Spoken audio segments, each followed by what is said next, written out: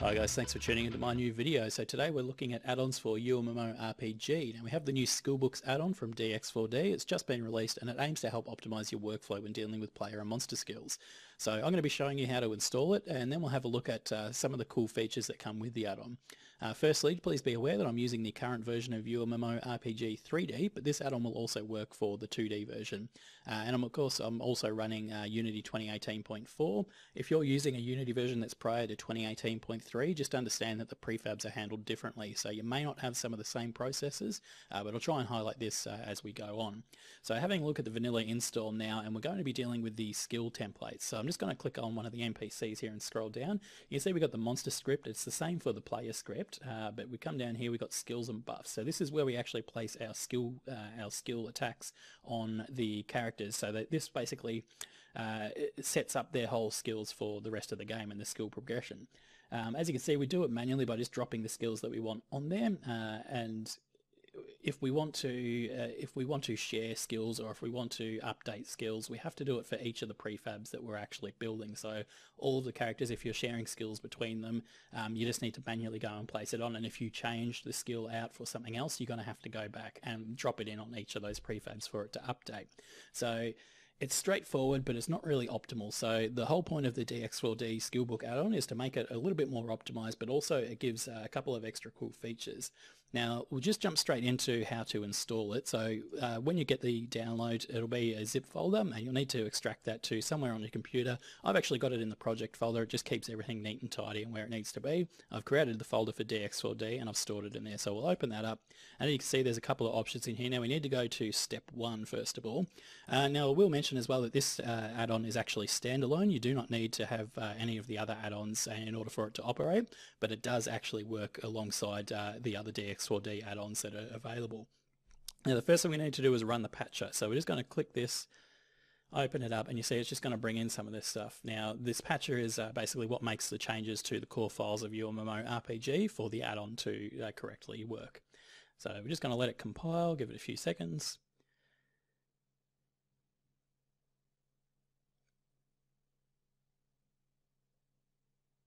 Alright, so then that's just brought in this new folder with the scripts that we need. That's fine. Now we go to step 2, and you can see this is actually just a README file. Before installing, go back to Unity, and we need to run the patcher from the Tools menu. So of course that's up the top here. We go to Tools, DX4D, and Patcher. Now this is going to open up this window with this big red block here saying UMMORPG Skillbooks. So we're just going to click on that. It should pop up and say green with installed next to it, and we just close that window. Now we need to move to step 3 because we are now ready to install the add-on itself. So I'm going to double click that, and again, here we go. It's got a whole bunch of stuff here. So we've got the scripts, and then we've got a bunch of these example assets that we need. We're just going to bring them in, click on import, and this will install the add-on files to the package, and yep, everything's all clear and good to go. Now there's actually another download that you can get here. This is for the prefabs for the Skillbooks add-on. Now this is just example prefabs that have already been modified, and I'll explain that a little bit later. I'm going to bring those in anyway just so we can have a quick look. As you can see here, we've got variants of the entities that are in the game. So I'm just going to click on import, and we'll just have a look at those in a minute. But as we can see now, everything else is set up and we are ready to actually start going. So let's just have a quick look at those, and I'll show you what's actually changed. So when we click on the warrior, now this is where 2018.3 and onwards has changed the way that prefabs are handled. It's using the nested prefab. Now when you click on a prefab in your project menu, you won't be able to actually see the inspector. You'll need to open it up and go into its own little zone here. But otherwise it's exactly the same as any of the previous ones. You'll just be able to get access to it without having to click into the nested prefab. So we come down to the player script, and now you'll see that it's actually a little bit different. We've actually got the starting skills brought up to the top of the player script, and they're running on these things called the Scriptable skill sets. So I'm just going to highlight one of those. I'm going to get out of this because we don't need it now. And you can see here that we've got this, it's a normal attack warrior sword, and this is set up in a little starting skill set. So if we click on setup here, we can have a look, and you see this is where we've now got the same as what we had before, where we had the individual skills onto an array. Now it's actually brought into this nice looking user interface here. Now if we click back on here, you can see we can actually switch on and off all sorts of different things. So we can adjust it to the way that we want it to, so we can just have it like that, and when we put in a few more, actually I'll just up this to 2 so that you can see exactly what I'm talking about with that. And maybe we want to have therapy. We're going to bring that one in. So now we've got 2 on our list, and when we come across here, we can see that it's got all this here. And I'm just going to open that up so we've got a little bit more info, and we can just adjust that to however we like. Now, let's talk about how to make this work and how to put that on our characters without using the prefabs that we've got. So of course, if we come to the bandit now and we have a look, you can see there's no more of the skill template bit in here like it was just before. When we come up, it's up to the top, but of course our prefabs don't have anything on them because these instances of them have been updated, and the actual prefab they're running off doesn't have any of that information. So this is where we could use those preloaded prefabs here. We could switch them out, but that's going to be a little bit of a pain. So let's actually just go and modify the originals that we've got. So, excuse me. Oh, excuse me. At the top of the inspector window here, we've got open, select, and override. So we're just going to click select, and that's going to find the prefab for the bandit in the project folder.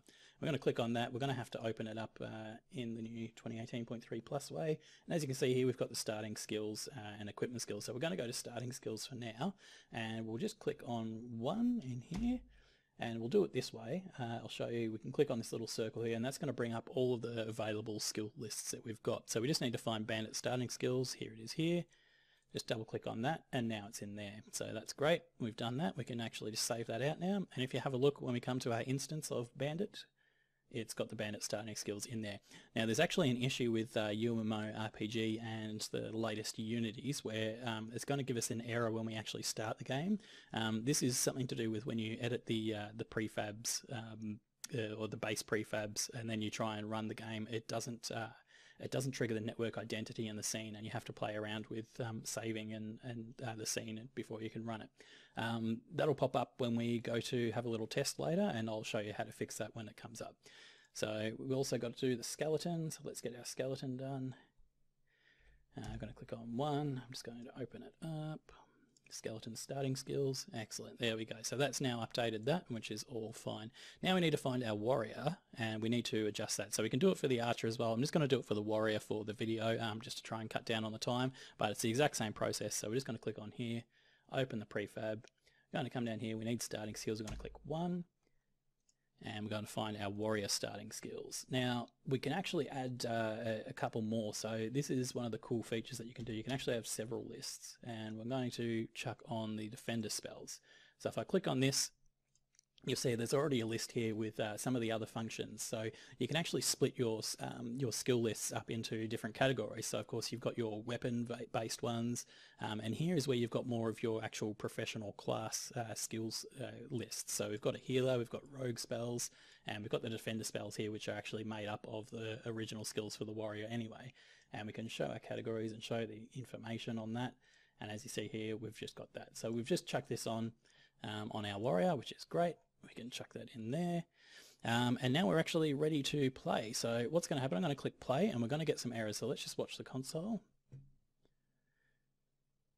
And as you can see now, we've got a whole bunch of these errors that have come up. This isn't actually to do with the add-on. This is to do with UMMORPG. So if you do get it, I always seem to get it on mine. It might just be the version that I'm using, but yeah, these always pop up. So we're just going to click stop on that one there.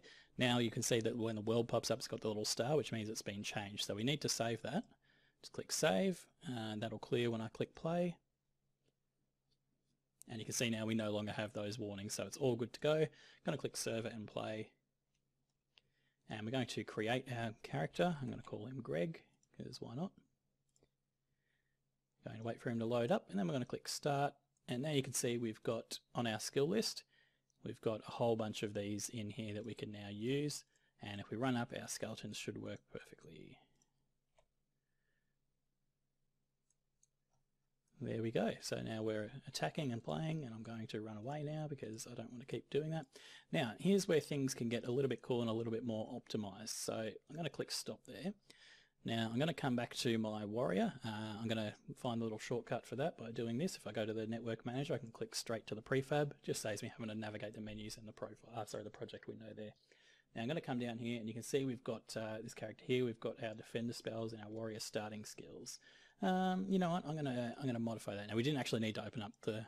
We could have just gone straight to it, but I don't want it to have therapy anymore. So I'm going to go out to a setup, and I'm just going to change that back to 1, and I'm going to get rid of that therapy. Now, so I've updated that there. What's going to happen now is when I press play, we go back to our Greg, we click start, we have a look. Now when I open it up, therapy's gone. So this way you can actually dynamically change a lot of the skill sets that come for the character. Now you won't be able to do it during the runtime, but when you actually have downtimes and patches, you'll be able to actually change out the different skills. So this is really handy for when you're in the development cycle and you're actually trying to figure out what kind of skills you do want and don't want on your character. You can easily chop and change it by chopping out the different bits of the list rather than going to each of the prefabs that you've got and changing it out manually. So yeah, effectively, if you use this list across several different classes, you want, like, there to be 2 different types of healers, and you want them to both have the same healing skills. Maybe they're from like a separate race or something like that. You can change it all on through this system, and it will update across all the prefabs that you have. So that's the really handy tool for it. But there's also another cool feature that I want to go over, and let's just have a quick look. So we've actually got weapon skill sets here. So the idea behind this is that items themselves can actually have skill sets assigned to them, and these special skills can only be accessed when that item is equipped, and then when you take them away or when you unequip the item, the skills will actually disappear. So this way you can have special items that you can get in the game that will give you a special ability, like a special attack or a special healing ability or a special spell, excuse me. So we're going to try that out now. So what we need to do is we need to find the items themselves. So if we go down to the resources folder in the UMMORPG folders, we go down to items, we go to equipment, and we have a look now. We've got all of our items here, and you'll see at the right at the top of the items is the skill set. So we're just going to click on one on that, and you'll see now that we've got an element in here that we can pop in, and we want to put in the sword skills. So now you can see if we click on sword skills, the difference that we've got here is we've both got a normal attack, but we also have a strong hit. So I'm going to take out that normal attack because we already actually have that on our warrior, so we don't really need that one there. Well, actually, I'm going to go strong hit. I'm just going to bring that down to 1. So now when we come here, you can see that it's got strong hit is an option on the sword. And if we go and have a look in our class, we can see that the warrior definitely doesn't have that, so that's cool. So now what's going to happen is when we click play, because our character already has the strong sword equipped because he's created, so that's fine. Now when we click start, you can see now it's changed the default there. And if we come up here, we also have the normal attack, which is from our warrior.